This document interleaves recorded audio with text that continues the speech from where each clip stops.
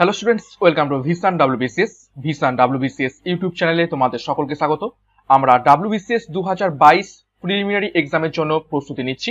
খুব তাড়াতাড়ি কিন্তু WBCS 2022 তার প্রিলিমিনারি আসতে চলেছে। যতদূর খবর পাওয়া যাচ্ছে মে মাসে এই পরীক্ষাটা হবে এবং WBCS 2022 এর কিন্তু অলরেডি ফর্ম ফিল আপ চলছে এবং 24শে মার্চ পর্যন্ত ফর্ম ফিল আপ চলবে। তো যারা এখনো ফর্ম ফিল আপ করোনি তারা কিন্তু অবশ্যই ফর্ম ফিল আপ শুরু করে দাও, কেননা একটু পেমেন্টের গন্ডগোল হচ্ছে, অনেকেই কমেন্ট করছে। তো দুদিন পরে তোমাদের পেমেন্ট হয়তো যখন পেমেন্ট করবে তখন হয়তো দেখাবে যে পেমেন্ট হয়নি, কিন্তু দুদিন পরে কিন্তু আপডেট হয়ে যাবে। তো সেই জন্য তোমরা একদমই চাপ নেবে না। তো এখন থেকে ফর্ম ফিল আপটা করতে থাকো এবং প্রত্যেকে কিন্তু ফর্ম ফিল আপ করবে। এই বছর আর কোনো এক্সামের নোটিফিকেশন আসবে কি আসবে না সেটা পরের কথা, কিন্তু WBCS বছরে কিন্তু প্রতি বছর হয়। তো এটার কিন্তু একটা খুবই সুবর্ণ সুযোগ। সে তুমি পরীক্ষায় পাস করবে কি করবে না সেটা কিন্তু পরের ব্যাপার। হাতে কিন্তু 3 মাস সময় রয়েছে। এই 3 মাসে কিন্তু অবশ্যই WBCS এর প্রিপারেশন নেওয়া যায় প্রিলিমিনারির জন্য। তো প্রত্যেকে কিন্তু এই ফর্মটা ভরবে। যাই হোক, আমরা আজকে করব জেনারেল স্টাডিজ এর প্রশ্ন উত্তর। আমাদের টার্গেট রয়েছে হুবহু প্রশ্ন উত্তর কমন আসবে এইরকম প্রশ্ন নিয়ে আমরা আলোচনা করছি এই সমস্ত সেটগুলোতে। অলরেডি আমরা 33টা সেট করে ফেলেছি এবং আজকে আমরা করব জিকে সেট নাম্বার 34 এবং 25টা হাই লেভেল এমসিকিউ রয়েছে, খুবই গুরুত্বপূর্ণ এমসিকিউ, যেগুলোর প্রিলিমিনারির জন্য কিন্তু গুরুত্বপূর্ণ। এছাড়াও আমাদের ইউটিউব চ্যানেলে INM অর্থাৎ ইন্ডিয়ান ন্যাশনাল মুভমেন্টের থিওরি ক্লাস চলছে, তারপর চলছে কারেন্ট অ্যাফেয়ার্স এর ক্লাস সম্পূর্ণ 2021-2022 এবং চলছে বিগত বছরের সমস্ত সাবজেক্টের ক্লাসগুলো। এবং বিগত বছর থেকে প্রচুর প্রশ্ন কমন আছে, সেই জন্য আমি করাচ্ছি। তো চ্যানেলে নতুন হয়ে থাকলে চ্যানেলকে সাবস্ক্রাইব করো এবং আমাদের টেলিগ্রাম গ্রুপে যুক্ত হয়ে যাও ক্লাসের PDF গুলো পাওয়ার জন্য। ওকে, তো চলো শুরু করা যাক। আজকের ক্লাস কি কি প্রশ্ন উত্তর রয়েছে সেগুলো দেখে নেওয়া যাক। দেখো প্রথম প্রশ্ন, দেখো what did Netaji Subhash Chandra Bose do on October 21 in 1943 that is celebrated till today? অর্থাৎ 1943 সালের 21শে অক্টোবর নেতাজি সুভাষচন্দ্র বোস কি করেছিলেন যেটা এখনো পর্যন্ত পালন করা হয়ে থাকে। দেখো নিচে 3টে স্টেটমেন্ট দেওয়া হয়েছে, সেই 3টে স্টেটমেন্টের মধ্যে তোমাদের আবার অপশনগুলো দেওয়া রয়েছে 4টে। সেখানে বলতে হবে কোন 3টে স্টেটমেন্টের এই 3টে স্টেটমেন্টের মধ্যে কোনগুলো সঠিক কোনগুলো ভুল। তো প্রথম স্টেটমেন্ট রয়েছে Netaji Subhash Chandra Bose announced the formation of আরজি হুকুমাত ই আজাদ হিন্দ। ওকে, অর্থাৎ নেতাজি সুভাষচন্দ্র বোস আরজি হুকুমাত ই আজাদ হিন্দ এটা তৈরি করার ঘোষণা করেছিলেন। 2 নম্বরে রয়েছে Netaji Subhash Chandra Bose announced himself to B A free citizen of India. অর্থাৎ নেতাজি সুভাষচন্দ্র বোস নিজেকে ভারতবর্ষের একজন মুক্ত নাগরিক হিসাবে ঘোষণা করেছিলেন। আর 3 নম্বরে রয়েছে Subhash Chandra Bose announced India's government was completely free from British rule. এবং সুভাষচন্দ্র বোস এটা ঘোষণা করেছিলেন যে ব্রিটিশ রুলদের পক্ষ থেকে বা ব্রিটিশ রুলদের শাসনের মধ্য থেকে ভারতবর্ষের সরকার একদম সম্পূর্ণভাবে মুক্ত। তো এই 3টে স্টেটমেন্টের মধ্যে কোন স্টেটমেন্টগুলো সঠিক তোমাদের খুঁজে বের করতে হবে। 1 নম্বর প্রশ্নের কোনটা সঠিক উত্তর হবে? তো 1 নম্বর প্রশ্নের সঠিক উত্তর হবে দেখো অপশন এ, অনলি ওয়ান।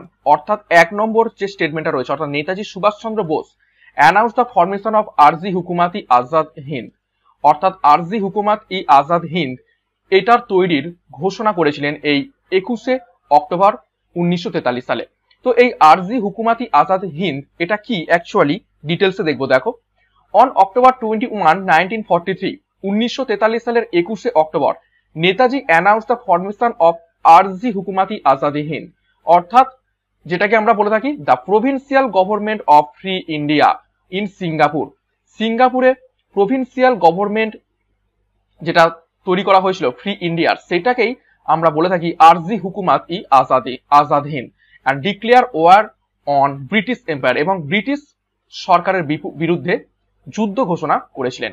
ওকে, এবং আমি আজ কিন্তু একটা সুন্দরভাবে ছবি দিয়ে প্রকাশ করেছিলাম আমাদের চ্যানেলে সুভাষচন্দ্র বসুর উপলক্ষে, এবং সেইখানে কিন্তু এইটার ব্যাপারে বলা ছিল provincial government of free India in Sri Lanka, এই সিঙ্গাপুর। ওকে, সেখানে তোমরা যারা ভালো করে এটা ফলো করেছো সেখানে কিন্তু দেখতে পেয়েছো। নেক্সট 2 নম্বর প্রশ্ন, which among the following Kabya of Sanskrit deal with coat introduced an access to power Chandragupta ময়ূরাজ। ওকে, অর্থাৎ নিচের কোন কাব্য সংস্কৃত অর্থাৎ সংস্কৃতে লেখা কোন কাব্যটা যেটা চন্দ্রগুপ্ত মৌর্যের ক্ষমতা পাওয়া এবং কিভাবে সে সিংহাসনে বসেছিল তার বিবরণ বর্ণনা করে? এই প্রশ্নটাও কিন্তু অনেকবার এসেছে। তো 2 নম্বর প্রশ্নের সঠিক উত্তর হয়ে যাবে অপশন ডি, মুদ্রা রাক্ষসা। মুদ্রা রাক্ষসা এই কাব্যগ্রন্থের মাধ্যমে আমরা চন্দ্রগুপ্ত মৌর্যের ব্যাপারে জানতে পারি। নেক্সট 3 নম্বর প্রশ্ন, on which of the following system of Hindu philosophy Shankaracharya রোট commentary in 9th century AD? অর্থাৎ নিচের কোন হিন্দু ফিলোসফি বা দর্শনে শঙ্করাচার্য 9th century AD তে বিভিন্ন তার বিবরণ লিখেছেন? তো 3 নম্বর প্রশ্নের সঠিক উত্তর হবে অপশন ডি, উত্তর মীমাংসা। উত্তর মীমাংসাতে শঙ্করাচার্য 9th century AD তে হিন্দু দর্শন শাস্ত্রের ব্যাপারে লিখেছেন। এখানে অপশন এ তে যেটা রয়েছে সাংখ্য, এটা হচ্ছে ওল্ডেস্ট ফিলোসফি, এটা হচ্ছে সব থেকে পুরাতন দর্শন শাস্ত্র হিন্দু ধর্মের। নেক্সট 4 নম্বর প্রশ্ন, হু ফাউন্ডেড ইন পাটলিপুত্রা? অর্থাৎ পাটলিপুত্র যে শহরটা বিখ্যাত ঐতিহাসিক শহর সেটা নিচের কোন জন প্রতিষ্ঠিত করেছিলেন? Who founded in Pataliputra? তো 4 নম্বর প্রশ্নের সঠিক উত্তর হবে অপশন এ, উদয়ন। উদয়ন যিনি হর্ষঙ্ক বংশের 3য় রাজা ছিলেন, তিনি এই পাটলিপুত্র শহরটি প্রতিষ্ঠিত করেছিলেন। নেক্সট 5 নম্বর প্রশ্ন, between which of the following was ancient town of Takshashila located? অর্থাৎ নিচের কোন 2 নদীর মাঝখানে বিখ্যাত প্রাচীন শহর তক্ষশিলা অবস্থিত ছিল? তো 5 নম্বর প্রশ্নের সঠিক উত্তর হয়ে যাবে option A, Indus and Jhelum. অর্থাৎ সিন্ধু এবং ঝিলাম নদীর মধ্যবর্তী স্থানে তক্ষশিলা এই বিখ্যাত ঐতিহাসিক স্থানটি বা শহরটি অবস্থিত ছিল। নেক্সট একটি গুরুত্বপূর্ণ ঘোষণা, ভিশন WBCS এর 8খানা ইবুক একত্রিত তোমরা পেয়ে যাবে। লিমিটেড টাইম অফার চলছে, 14 মার্চ পর্যন্ত অফারটা রয়েছে। 50% অফ অর্থাৎ 800 টাকার বিনিময়ে মাত্র 399 টাকার বিনিময়ে 8খানা ইবুক জিপ ফাইল হিসেবে পেয়ে যাবে এবং সেটা এক্সট্রাক্ট করলেই 8খানা ইবুক PDF হিসেবে পেয়ে যাবে, যেখানে তোমাদের রয়েছে 20,000 MCQ প্রতিটা সাবজেক্ট ওয়াইজ এবং প্রতিটা সাবজেক্টের চ্যাপ্টার ওয়াইজ, এবং প্রতিটা MCQর সাথে কিন্তু এক্সপ্লেনেটরি নোট রয়েছে। অর্থাৎ MCQ পড়ার সাথে সাথে তোমাদের থিওরিটাও পড়া হয়ে যাবে। WBCS 2022 প্রিলিমিনারি তো বটেই, WBCS 2021 মেন পরীক্ষার জন্য কিন্তু খুবই গুরুত্বপূর্ণ। ডেসক্রিপশন বক্সে লিংক দেওয়া রয়েছে, সেখান থেকে তোমরা নিয়ে নাও। অলরেডি বহু সংখ্যক স্টুডেন্ট কিন্তু এটা নিয়ে নিয়েছে। নেক্সট 6 নম্বর প্রশ্ন, হুম can we call the first national ruler of India? নিচের কোন রাজাকে ভারতবর্ষের প্রথম জাতীয় রাজা হিসাবে আমরা ডেকে থাকতে পারি? First national ruler of India নিচের কোন রাজাকে বলা যেতে পারে?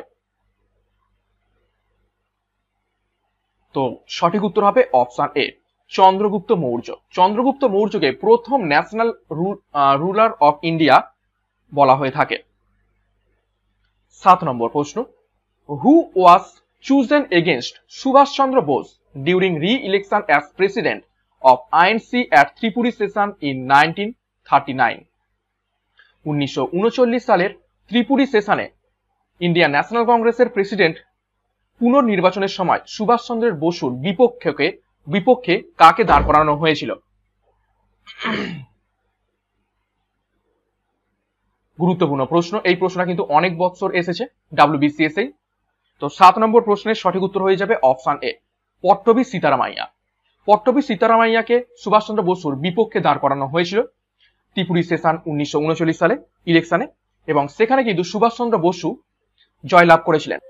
কিন্তু গান্ধীজির সাথে মতাদর্শের ফারাকের জন্য সুভাষচন্দ্র বসু এই বছর 1939 সালে আইএনসির প্রেসিডেন্টশিপ অর্থাৎ সভাপতিত্ব তিনি ত্যাগ করেন এবং আইএনসিও ত্যাগ করেন, ইন্ডিয়ান ন্যাশনাল কংগ্রেস ত্যাগ করেন, এবং তারপরে তিনি গঠন করেন ফরওয়ার্ড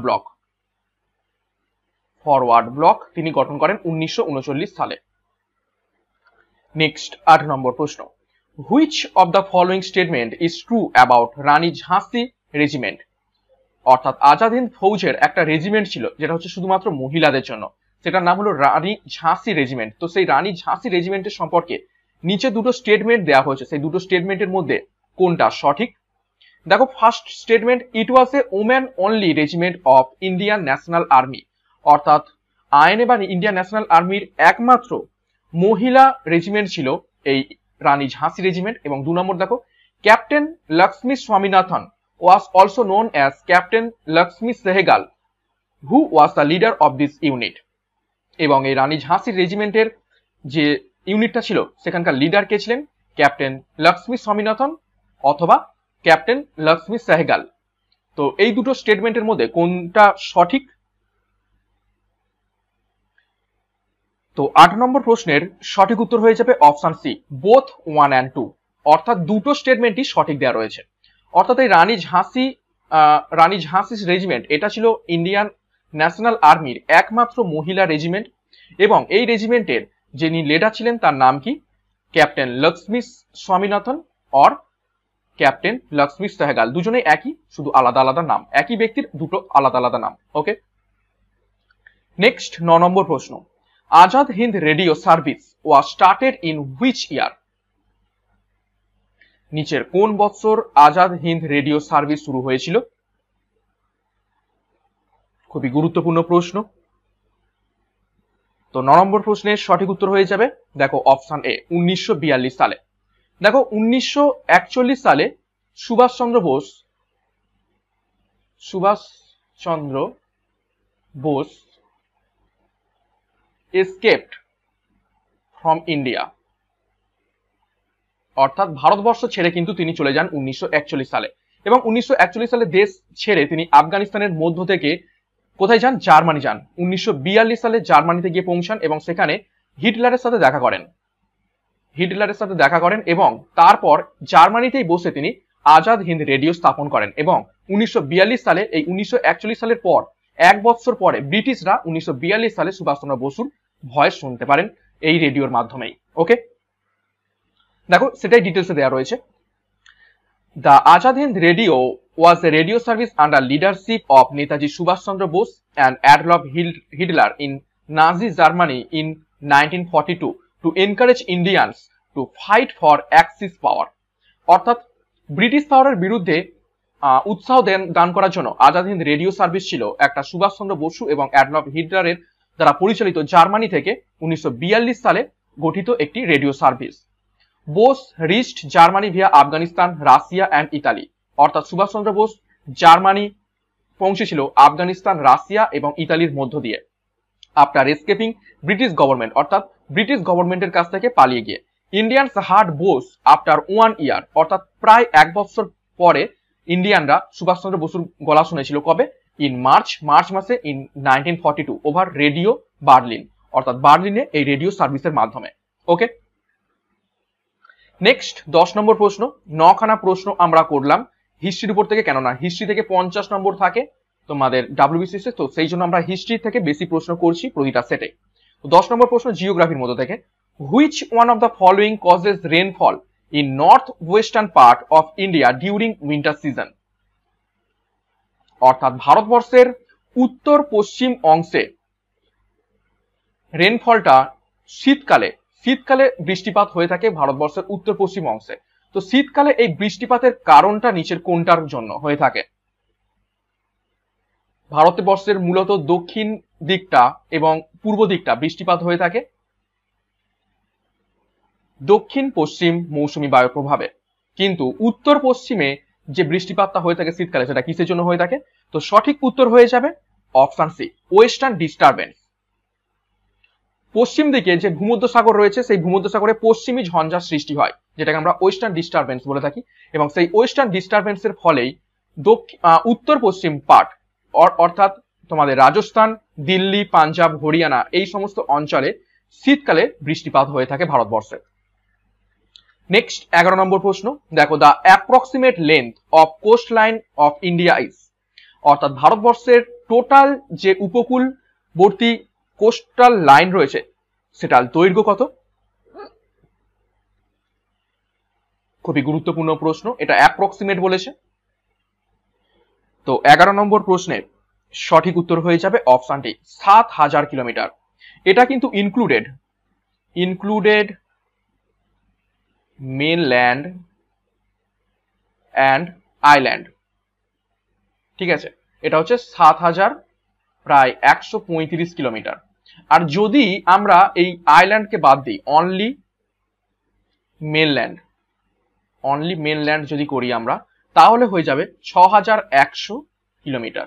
ওকে, এই দুটো কিন্তু পরীক্ষায় প্রশ্ন আসে। যদি প্রশ্ন আসে শুধু মেনল্যান্ড তখন 6,100 কিলোমিটার, আর যদি ইনক্লুডেড মেনল্যান্ড অ্যান্ড আইল্যান্ড বলে, আর যদি বা নাও বলা থাকে, যদি বলে টোটাল কোস্টাল লাইন, তখন হবে 7,135 কিলোমিটার। নেক্সট 12 নম্বর প্রশ্ন, which of the following mountains are the oldest according to geological history? Geological history অনুযায়ী নিচের যে পাহাড়ি অঞ্চল বা পর্বত অঞ্চলগুলো দেয়া রয়েছে তার মধ্যে থেকে সব থেকে ওল্ডেস্ট অর্থাৎ পুরাতনতম মাউন্টেন নিচের কোনটা?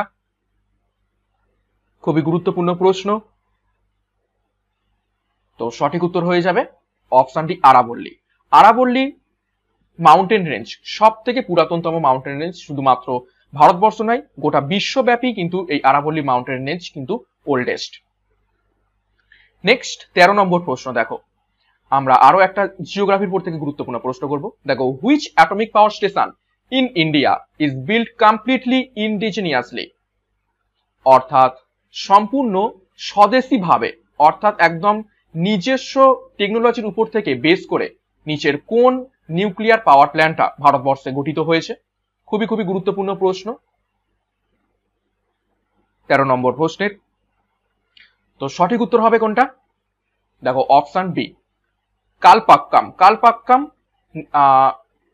Atomic power station.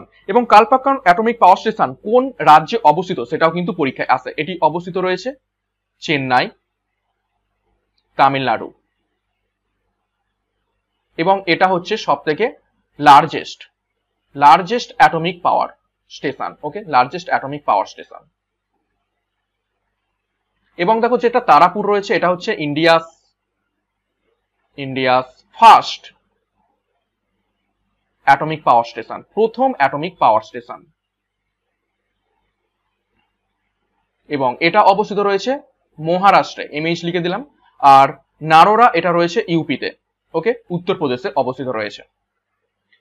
নেক্সট 14 নম্বর প্রশ্ন আমরা প্রবেশ করলাম, সেখানে আমরা পলিটির কিছু প্রশ্ন উত্তর করব।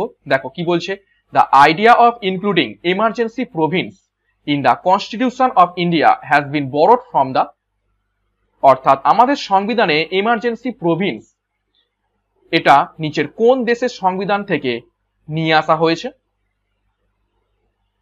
এমার্জেন্সি প্রভিন্সের যে পার্টটা বা আর্টিকেল গুলো সেটা আমাদের দেশের সংবিধানে কোন দেশের সংবিধান অনুযায়ী নিয়ে আসা হয়েছে? তো 14 নম্বর প্রশ্নের সঠিক উত্তর হবে অপশন বি, ওয়েমার কনস্টিটিউশন অফ জার্মানি। অর্থাৎ জার্মানি যে কনস্টিটিউশন রয়েছে ওয়েমার, সেখানে এই এমার্জেন্সি প্রভিন্স ছিল, সেইটা থেকে আমাদের দেশে সংবিধানেও কিন্তু এই এমার্জেন্সি প্রভিন্সের ব্যাপারটা নিয়ে আসা হয়েছে। দেখো, এমার্জেন্সি প্রভিন্স ক রকমের রয়েছে? টোটাল 3 রকমের রয়েছে। 352 নম্বর আর্টিকেল, 356 নম্বর আর্টিকেল এবং 360 নম্বর আর্টিকেল। 352 নম্বর আর্টিকেল হচ্ছে ন্যাশনাল এমার্জেন্সি।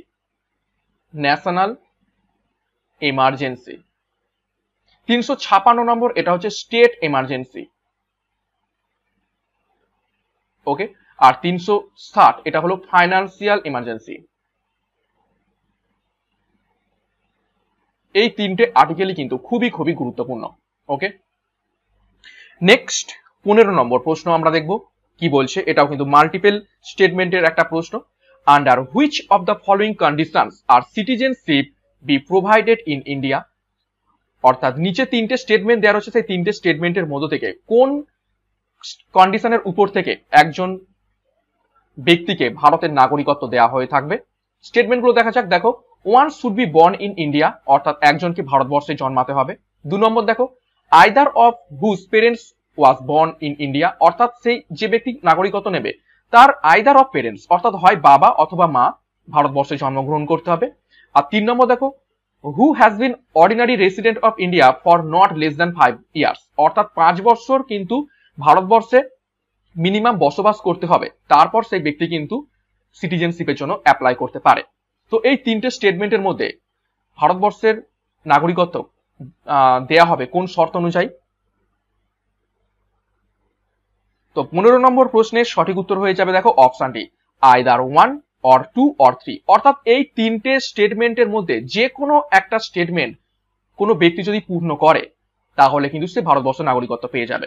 ওকে, অর্থাৎ হয় তাকে ভারতবর্ষের নাগরিক হতে হবে, অথবা হয় তার বাবা মাকে ভারতীয় হতে হবে, অথবা তাকে ভারতবর্ষে 5 বছর মিনিমাম বসবাস করতে হবে। ওকে, নেক্সট 16 নম্বর প্রশ্ন, হু presided over the first meeting of Indian constituent assembly. ভারতবর্ষের সংবিধানের যে গণপরিষদ গঠিত হয়েছিল তার প্রথম মিটিং এ নিচের কোন ব্যক্তি সভাপতিত্ব করেছিলেন? প্রথম মিটিং হয়েছিল কবে? 9 ডিসেম্বর 1946। 1946 সালের 9 ডিসেম্বর প্রথম গণপরিষদের সভা বসে এবং সেখানে কে সভাপতিত্ব করেছিলেন? তো 16 নম্বর প্রশ্নের সঠিক উত্তর হয়ে যাবে option B, doctor Sachidananda Sinha. প্রথম সভা 9 ডিসেম্বর হয়েছিল এবং সেখানে ডক্টর সচিদানন্দ সিনহা ছিলেন সবার মধ্যে বয়স জ্যেষ্ঠা, সেই জন্য প্রথম দিন তাকে সভাপতিত্ব করতে দেওয়া হয়। এবার ঠিক তারপরে 9 ডিসেম্বরের পরে 11 ডিসেম্বর 1946 সেই দিন পাকাপাকি ভাবে প্রেসিডেন্ট চুজ করা হয় এবং সেখানে প্রেসিডেন্ট হয় কে? সেখানে প্রেসিডেন্ট হয় option A, doctor Rajendra Prasad. Doctor Rajendra Prasad. Okay, next 17 নম্বর প্রশ্ন, ইকোনমিক্স এর মধ্যে থেকে প্রশ্ন। দেখো, the dual economy is mixture of, অর্থাৎ দ্বৈত অর্থনীতি বা ডুয়েল ইকোনমিতে নিচের কোনটা আমরা লক্ষ্য করতে পারি? তো প্রশ্ন নাম্বার 17 কোনটা সঠিক উত্তর হবে? তো সঠিক উত্তর হবে দেখো option A, traditional agriculture sector and modern industrial sector একসাথে থাকবে। অর্থাৎ ডুয়েল ইকোনমি এমন একটা ইকোনমি যেখানে ট্র্যাডিশনাল অর্থাৎ চিরাচরিত কৃষিজ সেক্টর থাকবে, আবার আধুনিক শিল্প সেক্টরও কিন্তু থাকবে। সেই রকম সেক্টরকে আমরা বলে থাকি ডুয়েল ইকোনমি। নেক্সট 18 নম্বর প্রশ্ন দেখো, মোহালানবিস model has been associated with which 5-year plan? VVI প্রশ্ন, ইকোনমিক্সের উপর থেকে এই প্রশ্নটা বহুবার প্রশ্নটা পরীক্ষায় এসেছে। অর্থাৎ নিচের অপশনগুলোর মধ্য থেকে কোন পঞ্চবার্ষিকী পরিকল্পনা বা 5-year প্ল্যানের সাথে মোহালানবিস মডেলটা অ্যাসোসিয়েটেড বা সম্পর্কিত রয়েছে? তো 18 নম্বর প্রশ্নের সঠিক উত্তর হবে option B, second 5-year plan, দ্বিতীয় পঞ্চবার্ষিকী পরিকল্পনা। এবং এটি হয়েছিল কবে থেকে? 1956 থেকে 1961 সাল পর্যন্ত। এখানে কোনটার উপর গুরুত্ব দেওয়া হয়েছিল?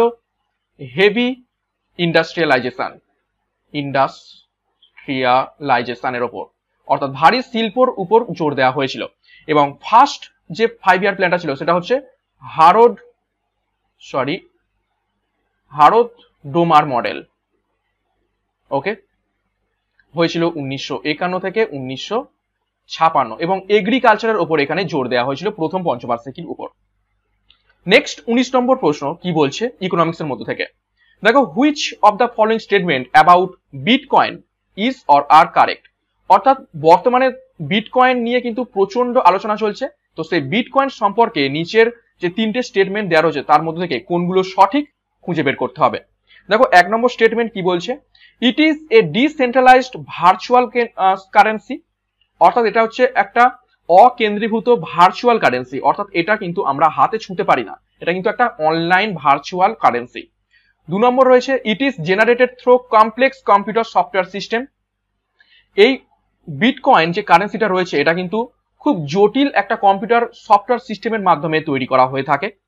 আর 3 নম্বরে দেখো, the reserve bank of India recognised it as a legal tender in January 2016 এবং 2016 সালের জানুয়ারি মাসে রিজার্ভ ব্যাংক অফ ইন্ডিয়া সেটা কিন্তু এটাকে লিগ্যাল অর্থাৎ বৈধ হিসাবে গণ্য করেছে ভারতবর্ষে।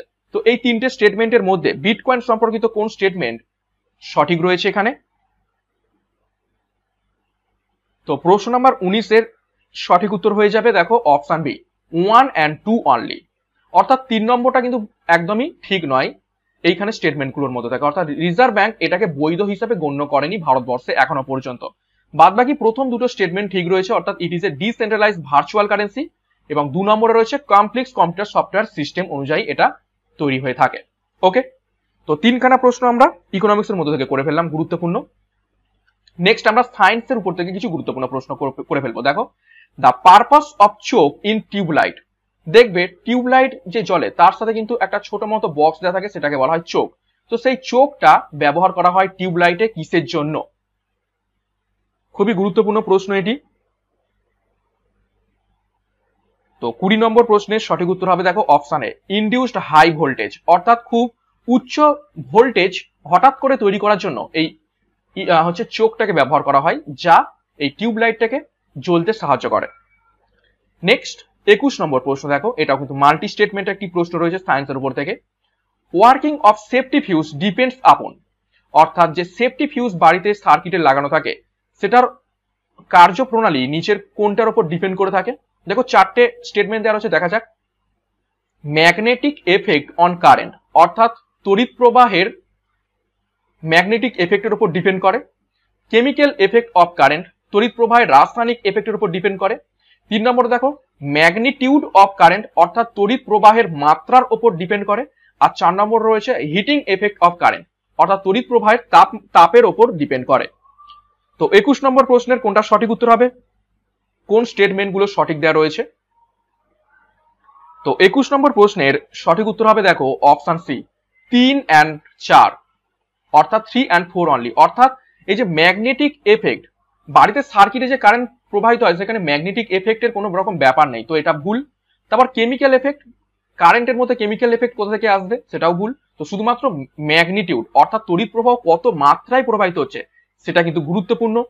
তো সেই জন্য সেফটি ফিউজ তার উপর কাজ করে, এবং হিটিং এফেক্ট, বেশি উত্তপ্ত হয়ে গেলে কিন্তু ফিউজের তার কেটে যায় আমরা জানি। তো এই দুটোই কিন্তু সঠিক। ওকে, নেক্সট 22 নম্বর প্রশ্ন।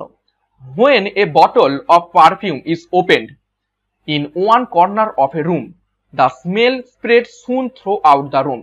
This is an example of, অর্থাৎ একটা গোটা ঘরের মধ্যে কোনো একটা কর্নারে যদি আমরা পারফিউমের বোতলে সামান্য স্প্রে করে দিই, তাহলে কিছুক্ষণ পর গোটা ঘর জুড়ে সেই পারফিউমের স্প্রের যে স্মেলটা সেটা কিন্তু ছড়িয়ে পড়ে। তো এই যে স্মেলটা ছড়িয়ে পড়ছে নিচের কোন ধর্মের জন্য, বা কোন প্রক্রিয়ায় এই স্মেলটা গোটা ঘরের মধ্যে ছড়িয়ে পড়ে? খুবই গুরুত্বপূর্ণ প্রশ্ন। তো 22 নম্বর প্রশ্নের সঠিক উত্তর হবে দেখো অপশন ডি ডিফিউশন। ঠিক আছে, ডিফিউশন প্রক্রিয়ার মাধ্যমে ছড়িয়ে পড়ে। নেক্সট 23 নম্বর প্রশ্ন। What is measured with নেফোমিটার? নেফোমিটার এই ইনস্ট্রুমেন্টের সাহায্যে নিচের কোনটি মাপা হয়ে থাকে? তো 23 নম্বর প্রশ্নের সঠিক উত্তর হবে option B cloud volume and speed, অর্থাৎ মেঘেদের ভলিউম এবং তাদের স্পিড, মেঘেদের আয়তন এবং তাদের গতিবেগ এই নেফোমিটারের সাহায্যে মাপা হয়ে থাকে। এটাও কিন্তু ভিভিআই গুরুত্বপূর্ণ একটা আননোন এবং ইম্পর্টেন্ট একটা ইনস্ট্রুমেন্ট। ঠিক আছে, পরীক্ষা কিন্তু আসার চান্স রয়েছে। নেক্সট দুটো প্রশ্ন আমরা কারেন্ট অ্যাফেয়ার্স এর মধ্যে থেকে করব। দেখো, which Indian cricketer recently সারপ্রেসড Kapil দেবস record of 434 wickets in test cricket, অর্থাৎ নিচের কোন ক্রিকেটার সম্প্রতি কপিল দেবের বিখ্যাত ওয়ার্ল্ড রেকর্ড 434টা উইকেট টেস্ট ক্রিকেটে এটাকে সাপ্রেস করে দিয়েছে, অর্থাৎ চেপে দিয়েছে? অর্থাৎ কোন ভারতীয় ক্রিকেটার সম্প্রতি টেস্ট ক্রিকেটে কপিল দেবের রেকর্ড 434টি উইকেটকে ছাড়িয়ে গেছেন? তো সঠিক উত্তর হবে অপশন বি রবিচন্দ্রন অশ্বিন। ওকে, নেক্সট আজকের ক্লাসের শেষ প্রশ্ন দেখো 25 নম্বর। Which of the following will be awarded নারী শক্তি পুরস্কার 2020 posthumously? Which of the following will be awarded the নারী শক্তি পুরস্কার 2020 posthumously? অর্থাৎ নিম্নোক্তদের মধ্যে কাকে মরণোত্তর নারী শক্তি পুরস্কার 2020 পুরস্কারে সম্মানিত করা হবে? তো প্রশ্ন নাম্বার 25 এর সঠিক উত্তর হবে অপশন বি ডক্টর ইলা লোধ। ডক্টর ইলা লোধকে এই পুরস্কারটি দেওয়া হবে মরণোত্তর। ওকে, তো এই ছিল আজকে গুরুত্বপূর্ণ 25টা প্রশ্ন উত্তর। ক্লাসটা শেষ করার আগে আরো একবার গুরুত্বপূর্ণ ঘোষণা, 8খানা ইবুক তোমরা একত্রিত পেয়ে যাবে। Modern history, ancient history, Indian polity, geography, general science, English, economics এবং স্ট্র্যাটেজি, 8খানা টোটাল ইবুক তোমরা একত্রিত পেয়ে যাবে। টোটাল রয়েছে 20,000 এমসিকিউ এবং প্রতিটা এমসিকিউর সাথে রয়েছে এক্সপ্লোরেটরি নোট। জিপ ফাইল হিসেবে পাবে, সেখান থেকে এক্সট্রাক্ট করলেই 8খানা ইবুকে তোমরা পিডিএফ পেয়ে যাবে। 800 টাকার বিনিময়ে মাত্র 400 টাকার পেয়ে যাবে তোমরা। 14 মার্চ পর্যন্ত এই অফারটা রয়েছে 50% অফ। এত স্বল্প মূল্যে কিন্তু এতগুলো প্রশ্ন উত্তর এবং এতগুলো ইবুক পাবে না। WBCS প্রিলিমসের জন্য খুবই খুবই ইম্পর্টেন্ট এবং মেনের জন্য কিন্তু গুরুত্বপূর্ণ। তোমাদের এমসিকিউ পড়তে পড়তে থিওরিটাও পড়া হয়ে যাবে। ডেসক্রিপশন বক্সে লিংক দেওয়া রয়েছে, সেখান থেকে এখনই ডাউনলোড করে নাও। বহু সংখ্যক স্টুডেন্ট কিন্তু অলরেডি পারচেস করে নিয়েছে। WBCS এবং অন্যান্য এক্সামের জন্য কিন্তু এই ইবুকগুলো কিন্তু খুবই খুবই গুরুত্বপূর্ণ। ওকে, এছাড়াও আমাদের কারেন্ট অ্যাফেয়ার্স এর যে ইবুকটা রয়েছে 12 মাসে, সেই ইবুকটাও তোমরা পারচেস করে নিতে পারো। ওয়ান লাইনার এবং এমসিকিউ হিসাবে রয়েছে 95% কারেন্ট অ্যাফেয়ার্স, সেখান থেকে তোমরা কোন পেয়ে যাবে। এটারও লিংক ডিসক্রিপশন বক্সে দেওয়া রয়েছে, যেখানে 3600 এমসিকিউ, প্রতিটা মাস ওয়াইজ ওয়ান লাইনার এমসিকিউ এবং টপিক ওয়াইজ কিন্তু কারেন্ট অ্যাফেয়ার্স দেওয়া রয়েছে। ওকে, তো আজকের ক্লাসটা কেমন লেগেছে অবশ্যই লাইক এবং কমেন্ট করে জানাবে এবং বন্ধুদের সাথে প্রচুর পরিমাণে শেয়ার করো এবং চ্যানেলে নতুন থাকলে চ্যানেলটিকে সাবস্ক্রাইব করো, পাশের বেল আইকনটা প্রেস করে রাখো এবং আমাদের টেলিগ্রাম গ্রুপে যুক্ত হয়ে যাও এই ক্লাসের পিডিএফ গুলো পাওয়ার জন্য। তো আজকের মতো ক্লাসটা এখানে শেষ করলাম। Thank you.